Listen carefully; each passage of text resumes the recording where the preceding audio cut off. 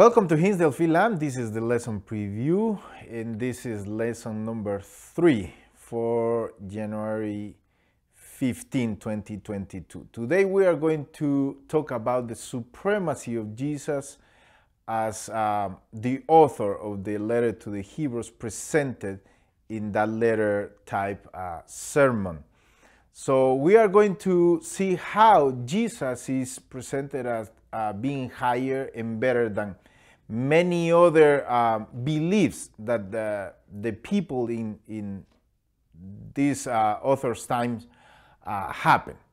As far as who was the author, we have already spoken about that, and we strongly believe that it was the Apostle Paul who wrote the letter to the Hebrews. So we are going to see a few things that are pretty interesting and pretty deep as well. So you better or pay attention to this so we can have a better understanding and we can enjoy this wonderful lesson. Let's have a word of prayer.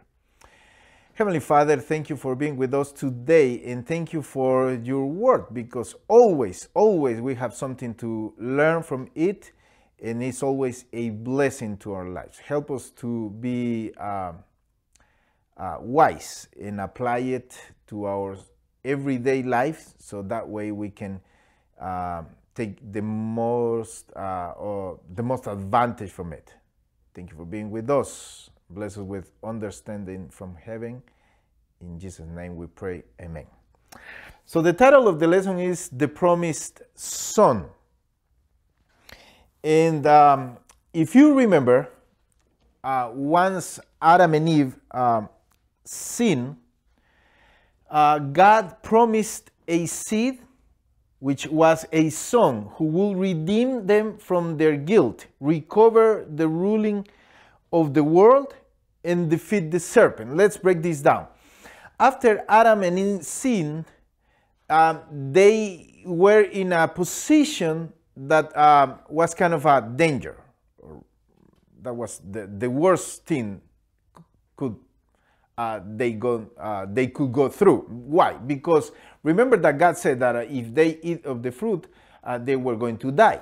And we know that they didn't die immediately, but they started to die because eventually they died. It happened probably 900 years later, but eventually they died. So the thing is, in order to for them have a different chance, because when they were created perfect. So life had no end at that moment for them. But after they sinned, now life had an end. So in order for them to overcome this death, the Lord promised that they will send a son, someone who will come through them, and they will have a second chance. So the thing is, they believed it will be one of their kids. So when Cain was born, they thought that he was the promised son, but it happened that he wasn't. Then Abel was born, and they thought, maybe this is going to be the one. And it happened that he wasn't either. So after Cain and Abel had that disagreement, and Cain killed Abel, they grieved, and they had a different son. This was Seth. And they thought, this is the one that is going to redeem us from the guilt, and they were going to recover the ruling of the world. Because remember that one of the things that the Lord said to them was that they had to have dominion over all the creation.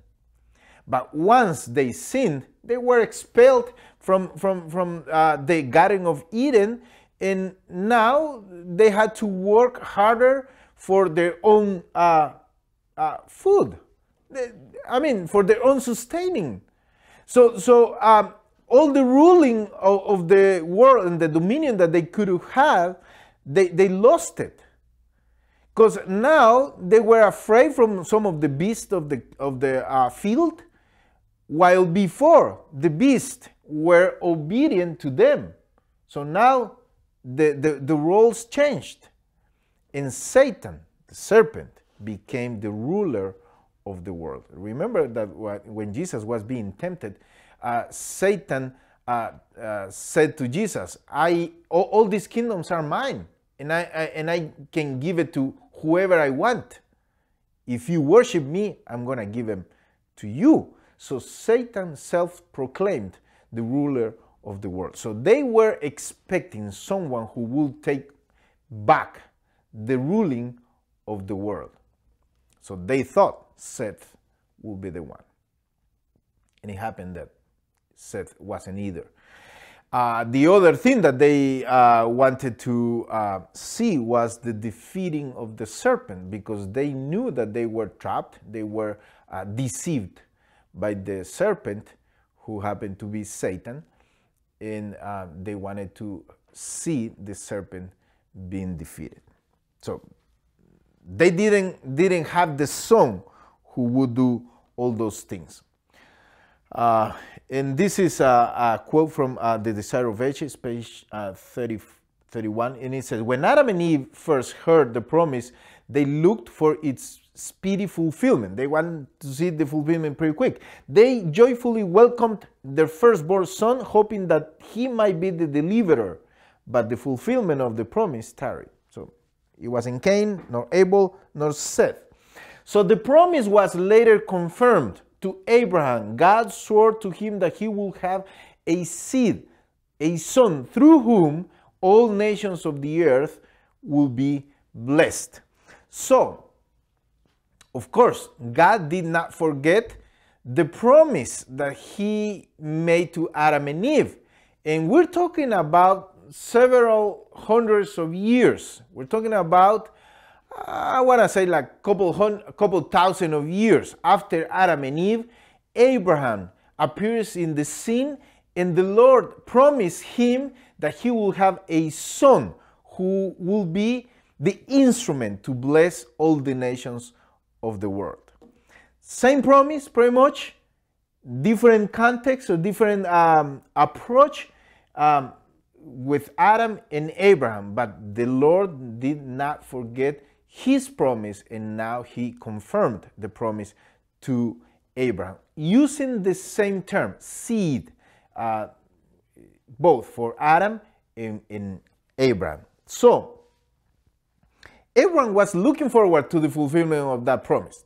Remember that even God calls Isaac the son of the promise when he was being compared to Ishmael, who was born from Abraham to Agar, or from Agar to Abraham, and he was, at the end, he was a son of Abraham. But the Lord said, no, your son, your only one, he says, is Isaac. He is the son of the promise. So that gave some kind of a faith and confidence and hope to Abraham, thinking that he will be able to see the fulfillment of the promise in his son. But it wasn't Isaac either. Not even the sons of Isaac, which were Esau and Jacob, who later on was renamed as Israel. So the promise was still there, waiting for the fulfillment. Now we go another 1,000 years, and God did the same with David. He promised David that his descendant will be installed by God as his own son, and will be established as a righteous ruler over all the kings of the earth. So pay attention to this. He promised David that his descendant, the descendant of David, will be installed by God as his own son, as God's own son. So the promise was still there. Now we're talking about 3,000 years after Adam and Eve. Promise was still waiting for the fulfillment. But now something else was added up to the promise. He is going to be the ruler of the world. Recovering the ruling of this world, the Lord promised David, the greatest king of Israel, that his own son will be called my own son by God, and will sit in his throne to rule all the nations of the world. So initially David thought it was Solomon, because Solomon reigned after David. So he thought maybe Solomon is going to be the one. But in the same text, the Lord mentions that his son will commit some kind of iniquity, and he will forgive him. So then we understood, and we understand now also, that it wasn't Solomon the one who was going to fulfill this promise made to King David. So now, let's talk about the fulfillment of the promise. What neither Adam and Eve, Abraham, nor David probably ever imagined, however, was that their Redeemer's son would be God himself. Let's think about this. Adam was thinking that one of his children was going to be the Redeemer. Abraham thought that Isaac or any of his children, because he had more children after Ishmael, he had Isaac, and then Sarah died and he remarried and he had more children, will be the Redeemer. No, none of them. David thought initially that Solomon was going to be the Redeemer, and he wasn't the Redeemer either. They never thought that it was going to be God himself, the Redeemer. So now, how we reconcile the fact that God himself was the Redeemer with all these promises that it was going to be a descendant from these three guys, Adam, Abraham, and David. So imagine being being a Christian in the first century. Let's think about that. Being a Christian in the first century. As a normal person, being a Jew, you have all kind of problems, like we have every single day today, with different kind of problems today, because we live in the 21st century. We have problems with technology, we have problems with connection, we have problems with kids going to college or school, trying to buy a home, or paying all the utilities and the bills that we receive every single day at home. Different kind of problems. What kind of car I want to drive, all those things. But being a Jew in the first century, you will have any kind of problems as well. Not these problems that we have today, but the problems for that age. But being a Christian was a different challenge, because being a Christian added up some problems to your normal and daily life. As a Jew, they had the assurance of God being the God of the nation and being the Savior, being the one who did all these promises, and they were just waiting for the fulfillment of these promises. Now, being a Christian, like I said, was a different challenge, because all these, you carry all the problems or the challenges being a Jew. Now, being a Christian, you were going to be persecuted. You're going to suffer of doubts, because after Jesus being ascended to heaven, they didn't see him no more. And now, after a few years, all the persecution, all the promises that were not fulfilled at that moment, all the accusation and the pointing of the people, all the things that people used to murmur and said, they were just hammering and hammering in their minds. So now the doubts were growing bigger and bigger and more in number. So they needed some kind of assurance. And that's why the author, like I say, we strongly believe that was the Apostle Paul, writes this letter trying to assure their faith, trying to confirm what they believe, and trying to affirm that Jesus was God himself. So let's read this. That's Hebrews 1, verses 2 and 3. Actually, I guess was, yeah. But in these days, he has spoken to us by his Son, whom he appointed heir of all things, and through whom also he made the universe. The Son is the radiance of God's glory and the exact representation of his being. So remember that in the first verse of Hebrews, he says that the Lord has spoken through the prophets in many ways and also in the past. But now, he says, in these days, or in the last days, he has spoken by his Son. Now, let's try to understand this text by looking a little bit closer. The prophets used the expression last days or latter days to talk about the future in general. For example, Deuteronomy 4:30 and 31 and Jeremiah 23 and 20. We're not going to check those texts because we know what we're talking about. The prophet Daniel used a second expression, the time of the end, which is not the same as these last days or latter days. And he used the expression, the time of the end, to talk more specifically about the last days of Earth's history, as appears in Daniel chapter 8:17 and also in 12:4. So let's try to understand this. In these last days is the fulfillment of the last days or latter days prophesied by the prophets. So let's try to understand. When the author of Hebrews says, in these last days, he's referring to the last days and the latter days prophesied by the prophets. So that's the fulfillment of these latter days and last days. So when Paul wrote to the Hebrews, he's saying, this is the last days, or these are the last days the prophets prophesied, but is not the fulfillment of the time of the end prophesied by Daniel. How is it? Because remember that the author of Hebrews wrote that letter or sermon or letter, sermon type letter 2,000 years ago. And by that time, the last days began, or they began with the coming of Jesus, the first coming of Jesus.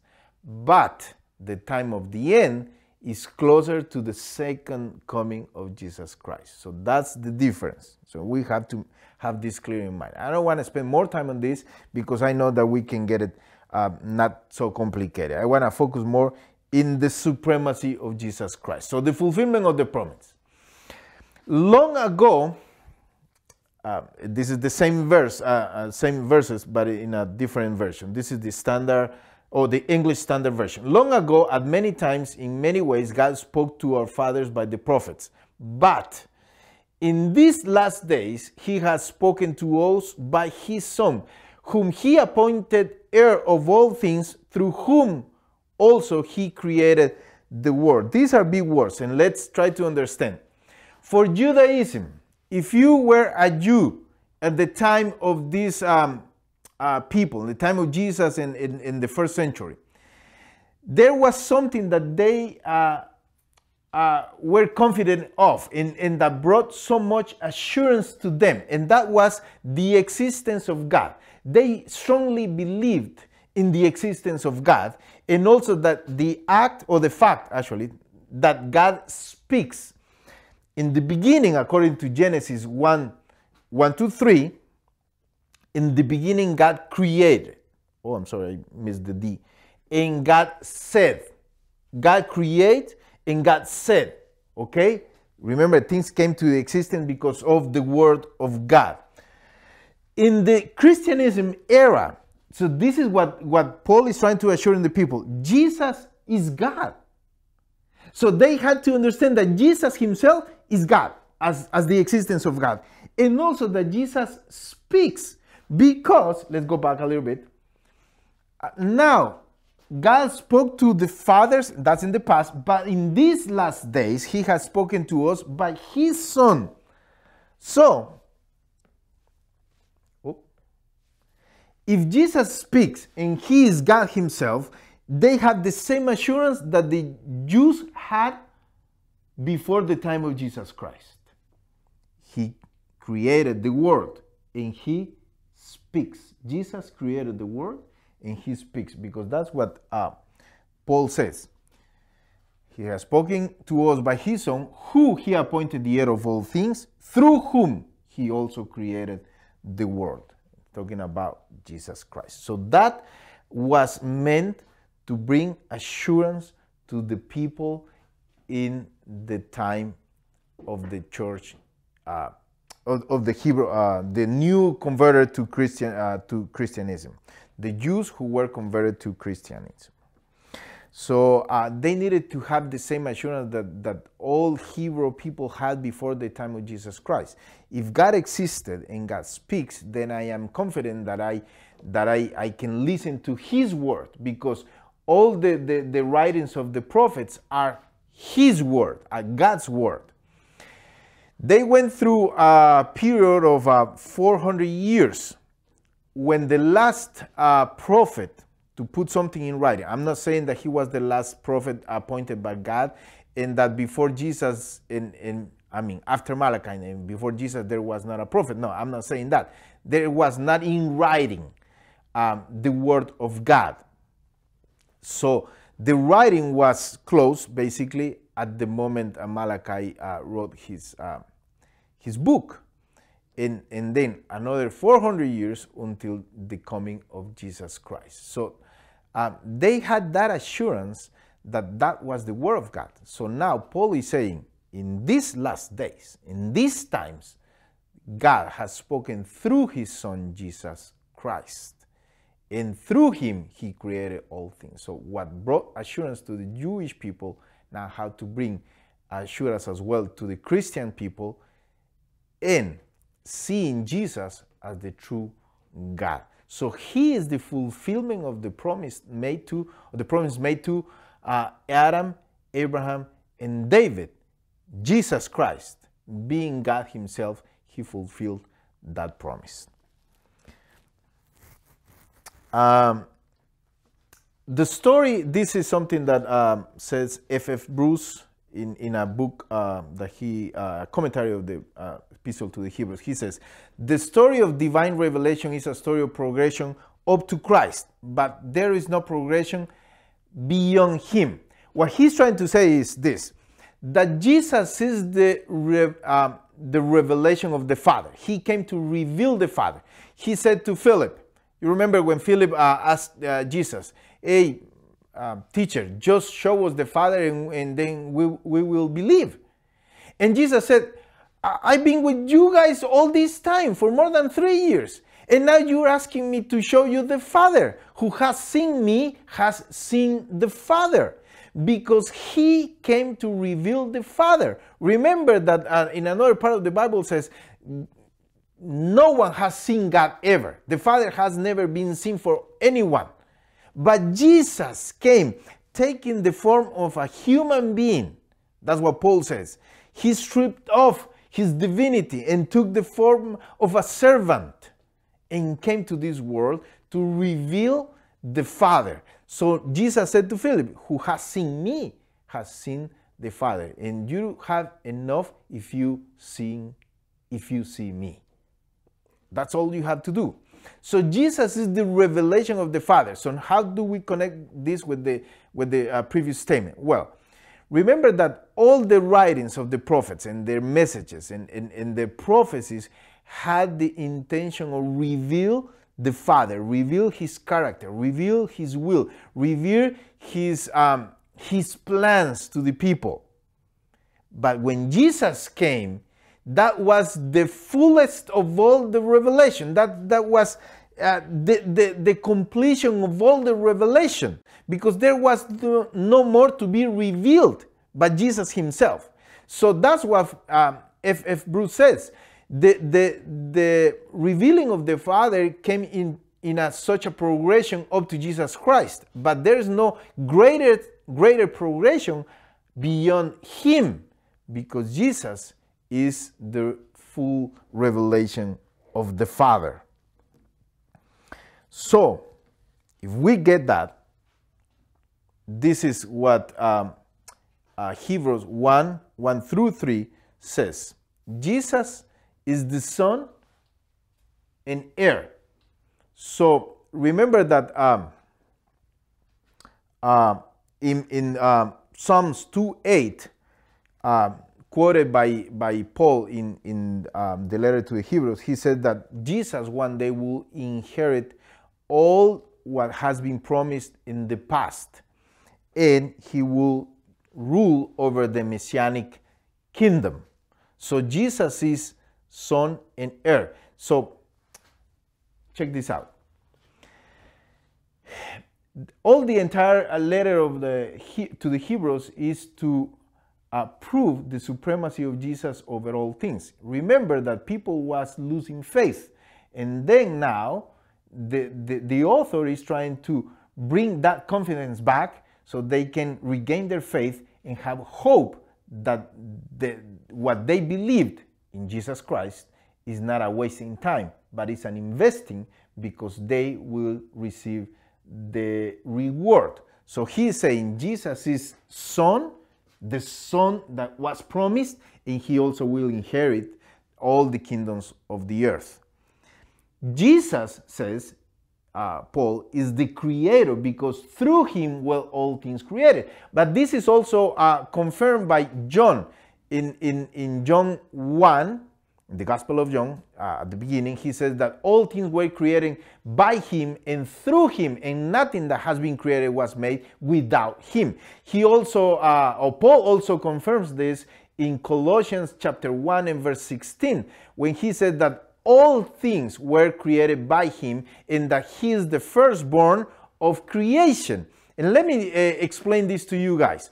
The word used translated as firstborn is the Greek word prototokos, which means the first one, the one that comes out, the first in coming out. That's where the word prototype comes from. And many people have some kind of issues in this case, because the word firstborn is it brings the sense of primogeniture, and it was used for the first son born in a household. Okay, and many people think that because Paul applies this adjective to Jesus, then it means that Jesus at some point in time had a beginning.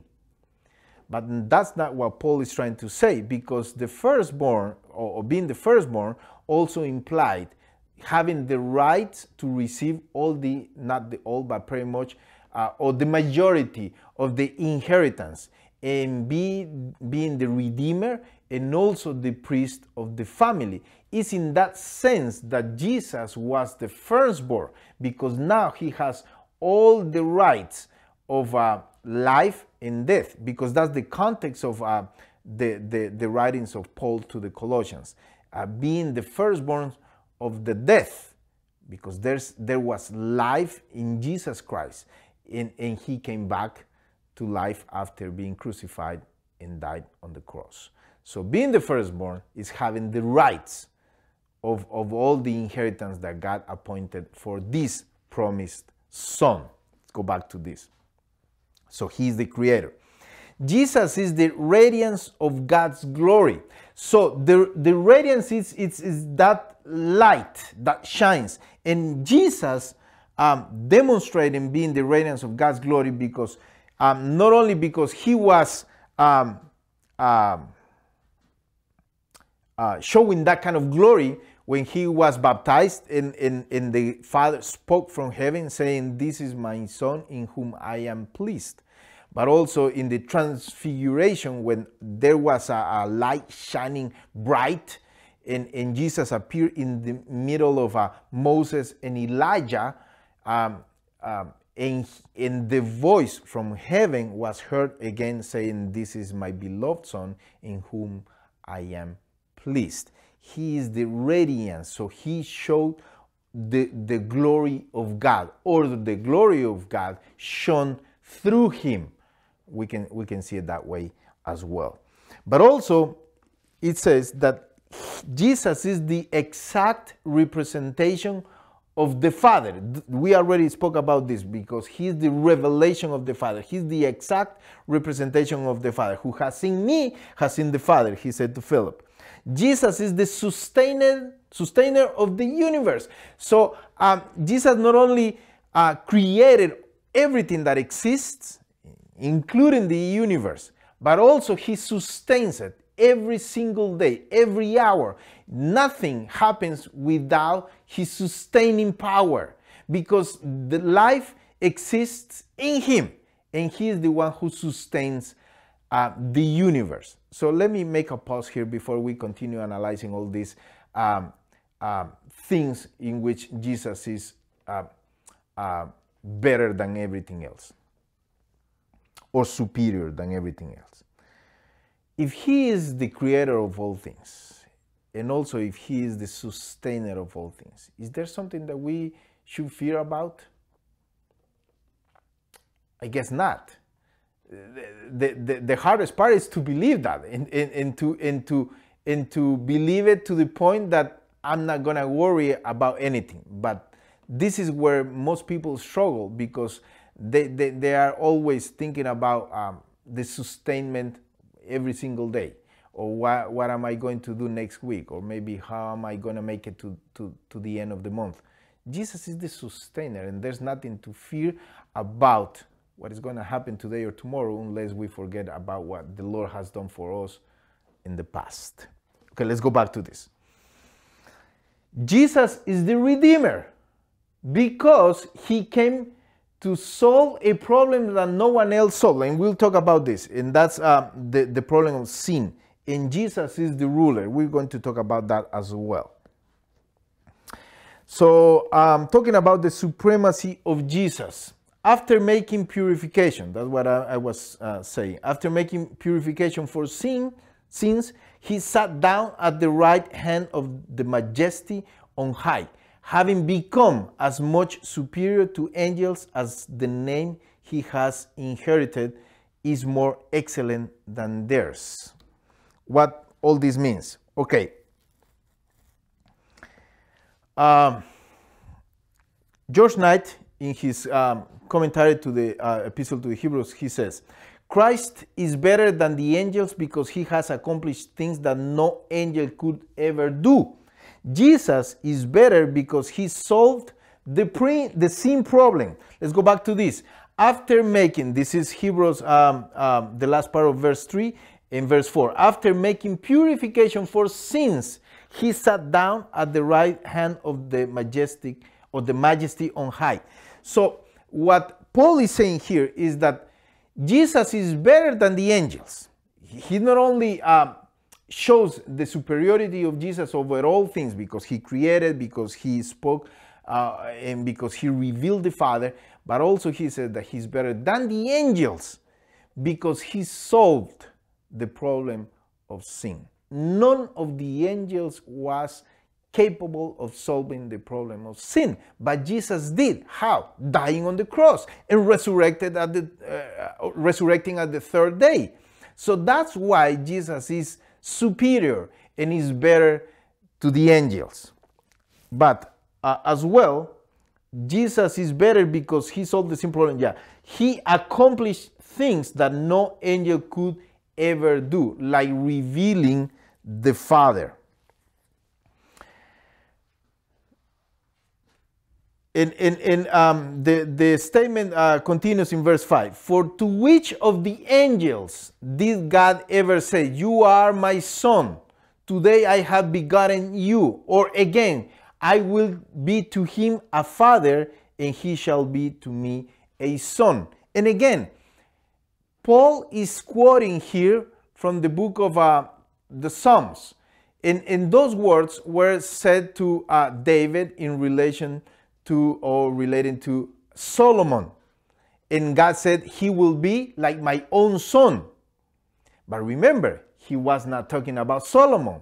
He implied to Solomon, but he was talking about his own son, Jesus Christ. So now, the author of the book, the author of the letter to the Hebrews says, when God spoke these words to any of the angels, you are my son, and I'm going to be like a father to you. That's what I have begotten you today. He said, to none of the angels this word had been said, but to Jesus Christ. So that's why Jesus is better than the angels. So now let's deal with one of the things, or one of the statements that have caused some issues for those who don't believe that Jesus is divine and he is God himself. And that's the declaration of Paul saying that, or applying this text to Jesus Christ. So that's why I have begotten you today. So that affirmation of Paul has caused many issues for many, believing that Jesus is a created being and not having pre-existence life like God the Father. But there is not a time when Jesus has not existed, because he is eternal. Eternity it's a word that means a time which has no beginning or end. And even in the book of Hebrew, a little bit ahead, I guess chapter 10 or chapter 7, the author mentions that Jesus has not beginning of days or end of days. So that means eternity. So there is not a time when Jesus has not existed. But how do we reconcile the fact that Paul says, that's why I have begotten you, quoting from the book of Psalms, and applying it to Jesus Christ? Well, okay, let's try to understand this. Jesus was begotten in the sense that he was installed or adopted by God as the promised ruler, the son of David. The concept of divine adoption of the ruler was common in the Greco-Roman world, and the East, it gave the ruler legitimacy and power over the land. So what Paul is saying, he is using terms that are common of that time, that are pretty familiar for the people. So he's putting things into their context so they could understand what he was trying to say. So Jesus is begotten in the sense that he was installed as the ruler. Remember that Jesus is superior to any of the angels, because after accomplishing the payment in the solution for the sin problem, he sat down at the right hand of the Father. I know this is complex, but let me put it this way. If we go to Revelation chapter 5, then we're going to find the enthronement of Jesus Christ. And that's the chapter that talks about the details of the moment when Jesus sat at the right hand of the Father. Before he did that, John, the revelator, the writer of the book of Revelation, he was weeping because he saw the spot, the space at the right of the Father being empty. And there was a scroll in that spot. And he knew that only the Messiah was the appointed one. And he was capable of unsealing the scroll. And seeing the scroll being still sealed, he thought, then the Jesus I met and the Jesus I know is not the Messiah. So then he starts weeping.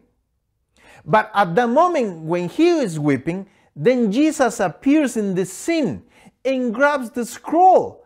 By only doing that, grabbing the scroll, John understood that he was the Messiah. And he was the appointed one to unseal the scroll and open the scroll and being the ruler of the world. Because if we go to the book of Deuteronomy, and it has to be chapters 17 and 18, that's the description of how they were, the people of Israel, were going to do the protocol of having a new king. What the new king was, all the duties of the new king, and one of the duties was to teach the law. And the law was contained in that scroll. So by handing the scroll to the new king, he was officially being the new king until that very moment when he grabbed the scroll. So in the moment in Revelation 5, Jesus grabs the scroll, he becomes the new king. But in this case, he's in heaven and he sits down at the right hand of the Father. Then the heaven, the entire heaven sparks in shouting and worshiping the Lamb who has been slain, because that's the way he got the right of sitting at the right hand of the Father, by being slain and paying for the problem of sin. Do you get that? So now, when the book of Hebrews says that Jesus was begotten in the sense that he was installed or adopted by God as the promised ruler, is the promised son that was going to be the ruler, that the promise made to King David, the son of David. Jesus was a descendant of David. He was called the son of David. We know that. The concept of divine adoption of the ruler was common in the Greco-Roman world and in the East, and he gave the ruler legitimacy, power, and power over the land. So Jesus, in the mind of the Hebrew people, the Jewish people at the time they received the letter, has a new dimension. All things become kind of clear to them, because Jesus is superior in everything. So now they see how Jesus is the creator, how God has spoken through Jesus. So Jesus being God, he speaks. That brings assurance to them. That brings hope. So now they see that Jesus not only did all that, but when he ascended to heaven, he sat at the right hand of the Father. They say, wow, he is the ruler of the world. He received all the kingdoms of the earth and also the entire universe to be ruled by king. Let's go back to the temptation of Jesus. Satan said, if you worship me, I'm going to give you all the kingdoms of the earth, because I own them and I give them to whoever I want. Jesus didn't worship Satan, because he knew that in order to get all that, to recover the dominion and the ruling that was lost when Adam and Eve sinned, he had to pay. And the payment and the wages was his own death on the cross. So after paying for that, then he sat down at the right hand of the Father, and he received all the dominion and all the power and all the ruling, because he paid with his own son, own life. So now, the people of the first century, they started to grasp what Paul was talking about with all these things. So, Scripture calls only one person son. Thus, Jesus does indeed have a better name than the angels, because to none of the angels God called them son. But Jesus, he is the Son of God. We know that. A title never ascribed to the angelic beings. A unique relationship exists between God the Father and Jesus the Son. A relationship shared with none of the angels. In that sense, Jesus is superior to the angels. Well, he's superior to the angels in everything, because there is not a time in eternity when Jesus has not been superior to the angels. We know, because if he's God, being God, he has to be superior to the angels. But for many people, this is an issue, and this creates some kind of a misunderstanding, some kind of confusion. So Paul is trying to clarify things. He's trying to make things clear so they can get it a little bit easier. And I'm going to end with this. The coming of Jesus to this earth as the Son of God fulfilled several functions at the same time.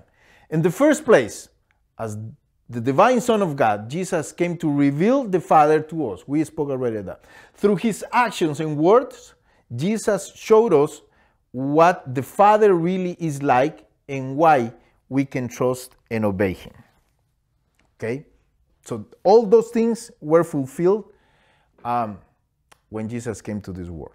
But one of the things, probably the most important one for us today, is that Jesus, with his own sacrifice, fulfilled or actually solved the problem of sin, because he was the lamb and the priest at the same time. Remember that in the book of Hebrews we are going to see how the ministry, the priestly ministry of Jesus is superior to any other priest on earth.